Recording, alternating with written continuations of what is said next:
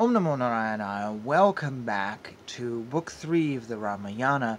We are nearing the end. We're in the last 10 chapters. Chapter 64 is called Rama Finds Traces of Attack on Sita. That pitiable man in a pitiable tone told his brother Lakshmana, "Oh Lakshmana, go speedily to Godavari river and find out whether Sita has gone there to pluck the lotus flowers." When Rama said like this, Lakshmana, a winner of warriors and a destroyer of enemies, went to Godavari, which was very pretty. After searching the river banks and not finding her, he came back and said, "My brother, I could not find her in or around the river, and she did not answer me when I shouted loudly. Where else could Sita, the destroyer of sorrow, have gone? I am unable to find where she has gone." After hearing the words of his brother, Rama, who was deluded by great sorrow and grief, himself went to the river Godavari, and then not being able to find her, said, "Where are you, Sita?" The elements of nature did not tell him that she had been taken away by the king of Rakshasas, who deserves punishment, nor did the river Godavari tell Rama about it. Though the elements encouraged the river to tell Rama about his beloved, when she was asked by Rama about Sita, she did not say a word. Thinking about the fierce form of Ravana, as well as thinking about that bad soul and getting scared, the river was too scared to speak about Sita. Being disappointed because he was not able to find Sita near the river, Rama said to his brother, "O gentle one, this river is not replying to my question. Oh, when I see Janaka as well as my mother, what shall I tell them about Sita, who is dear to me? Where has she gone, who has removed all my suffering due to being banished from the kingdom, as well as when I was suffering due to a hard life in the forest so long ago? Without any people from my clan and not being able to see the princess, I will be kept awake at night, which will appear eternally long. I will again roam about in Gandhavara. I will again roam about in Godavari, Janasthana, and Prasravana mountain to see if maybe Sita can be seen anywhere. Oh, my brother, that deer is looking at me again and again as if he wants to tell me something." Rama, with his eyes clouded over by tears, asked the deer, in response to the gestures, "Where is Sita?"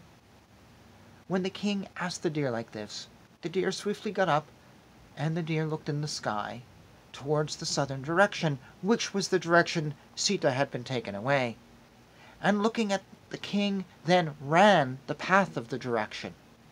When Lakshmana wanted to know more about that path, the deer looked further at that path and wanted to show him the direction. Lakshmana clearly understood the indications, and with sorrow he said to Rama, "My brother, when you asked where is Sita, the deer got up and went on seeing the southern direction. My brother, I think it would be right for us to go in the southwestern direction, and then possibly we may find indications about Sita." Agreeing to this, the sons of the Kakushya clan started toward the southern directions, carefully examining the path chosen by Lakshmana. The brothers, talking with each other, went by that path and saw some flowers which had fallen on the earth. Rama, seeing the rain of flowers on the earth, said the following to Lakshmana, "My brother, I recognize these flowers, for they are the same ones given to me by Sita this morning. I think that the sun, the wind, and the earth are preserving these flowers and doing a rendering act to please me." After saying like this to Lakshmana, Rama addressed the Prasravana mountain and said, "O Lord of the mountain, have you seen a very pretty lady Sita in the forest sorrowing for me?" Like a lion addressing a small animal, that angry Rama said, "Mountain, I will destroy all your slopes if you do not show me the gold like Sita." When Rama told the mountain like this, though it appeared to tell him something, it did not show Sita to Rama. Then Rama told the mountain, "You could be completely burnt by my arrows and made into ash, and later you would not be fit to serve anyone, being bereft of trees and grasses.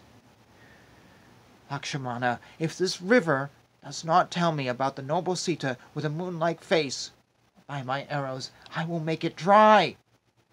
When the very angry Rama was talking as if he wanted to burn the entire earth, his eyes then saw the big footprints of a Rakshasa, and that of a frightened Sita running here and there, as if she was anxious to see Rama, and it appeared, looking at the footprints, that the Rakshasa was chasing Sita. When Rama noticed the movement of Sita and the Rakshasa, he then saw a broken bow and quiver which were lying scattered, as well as many broken pieces of a chariot. And his mind was greatly agitated, and he said to his brother, "See the broken pieces of Sita's ornaments and many kinds of garlands belonging to her. Please also see drops of splattered blood shining like drops of shining gold spread over the earth. Lakshmana, I think that the Rakshasas, who can take any form, cut her into pieces, shared and ate her. More than one Rakshasa might be contradicting with each other, and a great war might have been fought between them.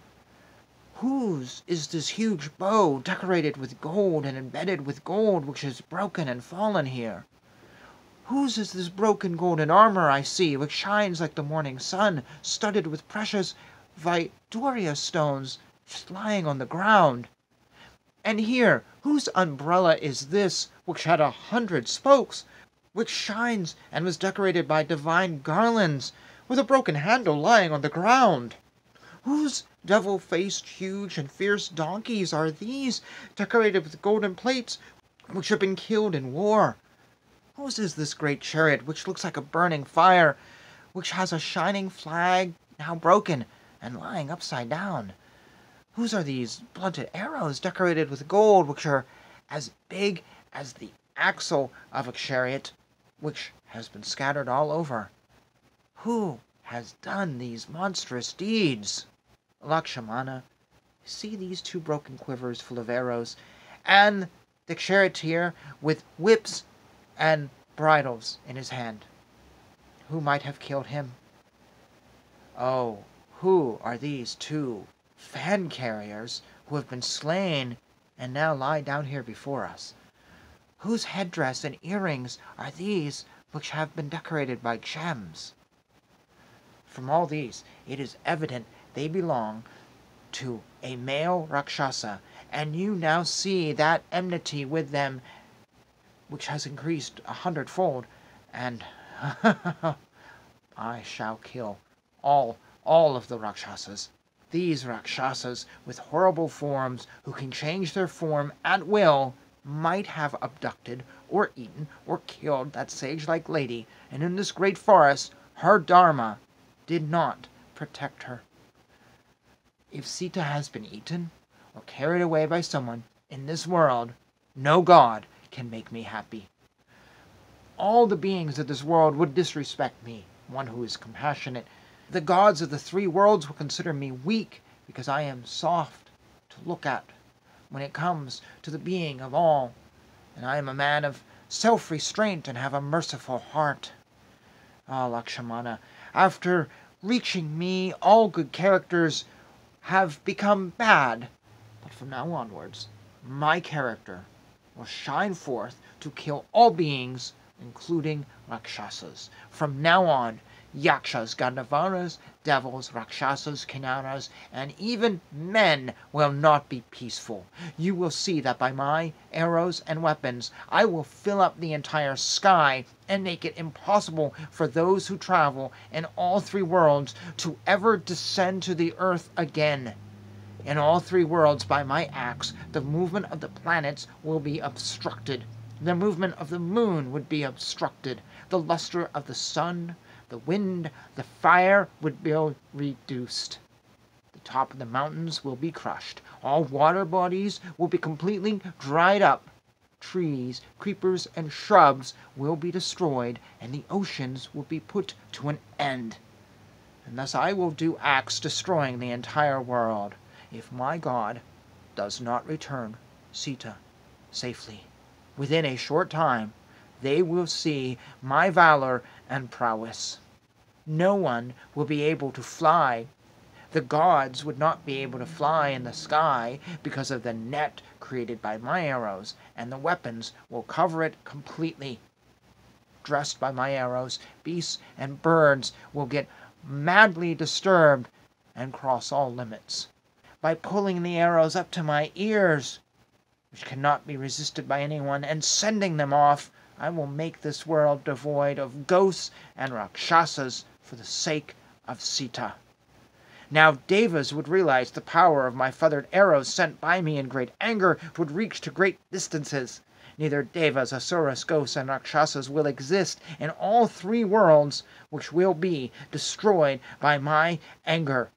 The worlds of devas, asuras, yakshasas, and those of the rakshasas also, after being broken into pieces by my arrow, will not exist.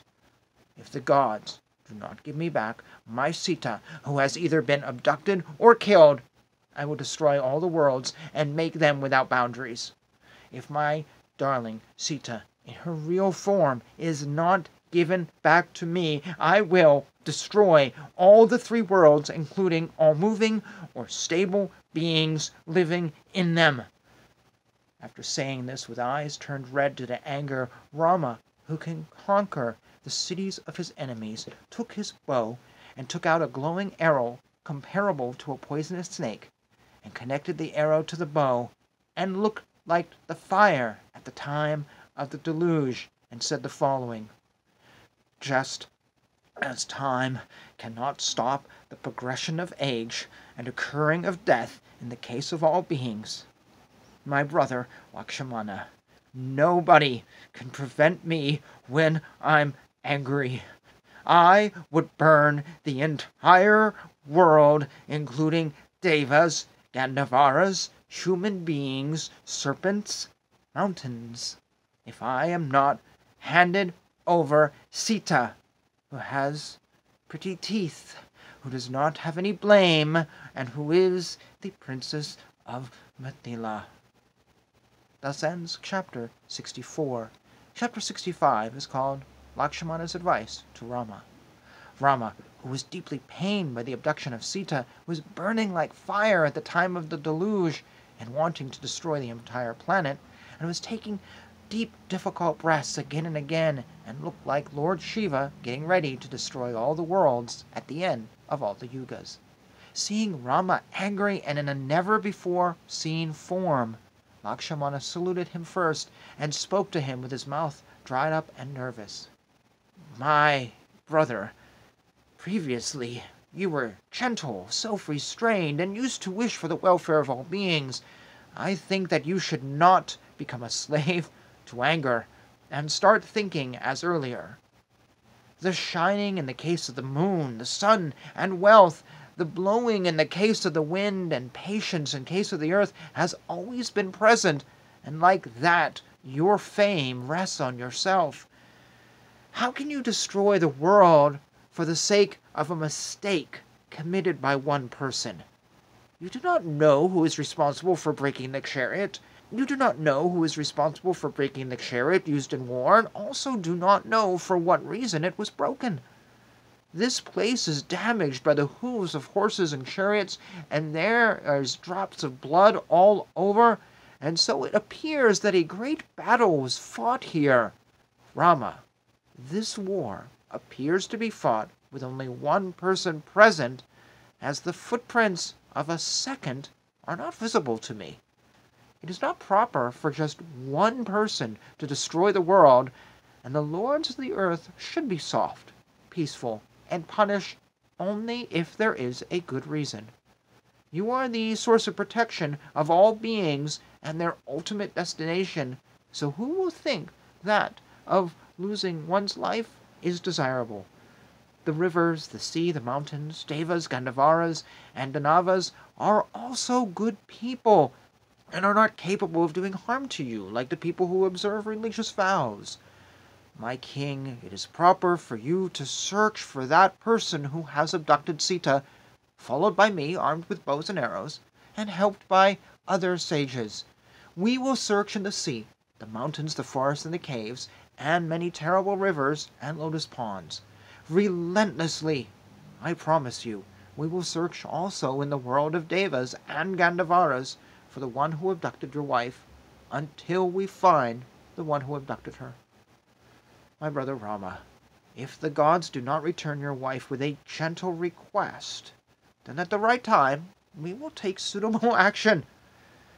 If you are not able to get back Sita by sincerity, simplicity, humility, and diplomacy, then destroy them with your arrows, decorated by gold, which are like the Vajrayuda of the great Indra himself.